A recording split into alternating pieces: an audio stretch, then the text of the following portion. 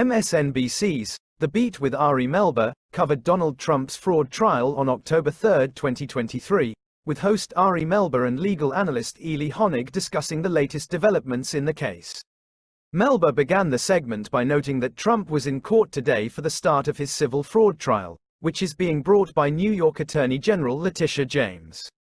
James alleges that Trump and his family company engaged in a decade-long scheme to inflate the value of their assets in order to obtain loans and other financial benefits. Honig then provided a detailed overview of the case, explaining the key allegations and the evidence that James is expected to present. He also discussed the potential legal consequences for Trump if he is found guilty. If Trump is found guilty, he could be ordered to pay billions of dollars in damages, Honig said. He could also be barred from holding certain positions in the future, such as running for office. Melber concluded the segment by noting that the trial is expected to last for several weeks.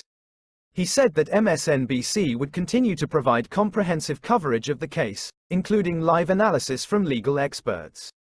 In addition to The Beat with Ari Melber, other MSNBC programs that covered Trump's fraud trial today included Morning Joe, Deadline, White House, and All In with Chris Hayes. All of these programs featured interviews with legal experts and commentary on the latest developments in the case. It is important to note that MSNBC is a liberal-leaning news network, and its coverage of Trump is often critical. However, the network's coverage of Trump's fraud trial has been fair and balanced, providing viewers with all of the essential information about the case.